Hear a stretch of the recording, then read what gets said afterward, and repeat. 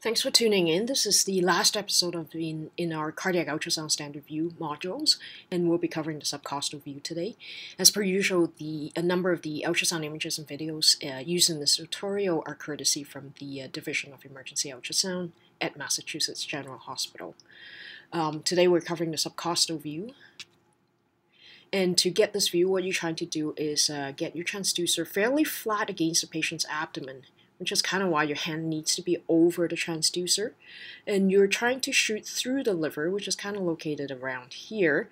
You're trying to use the liver as a window, and then to angle your transducer towards where the heart is.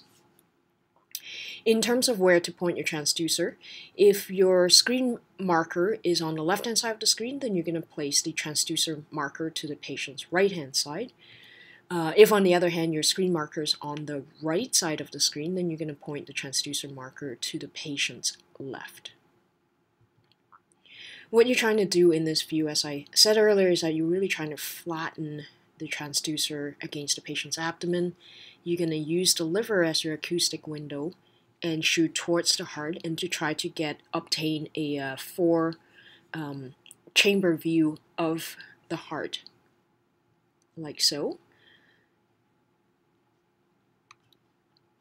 And then just to put this structure a little bit off to the side and give you a real-time image of the ultrasound, what you have here at the very top of the screen closest to your transducer is going to be the liver, and that's the window you're trying to shoot through in order to capture the heart.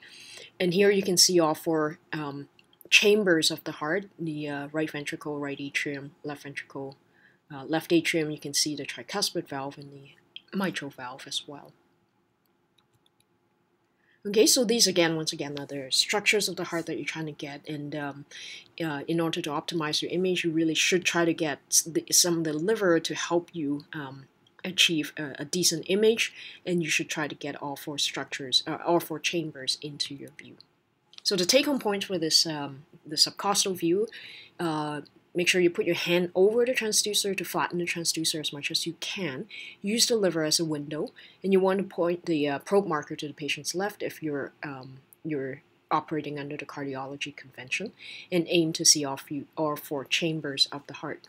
And as per usual, this is our website where a number of our tutorials are housed. Feel free to browse through them. And thanks for tuning in.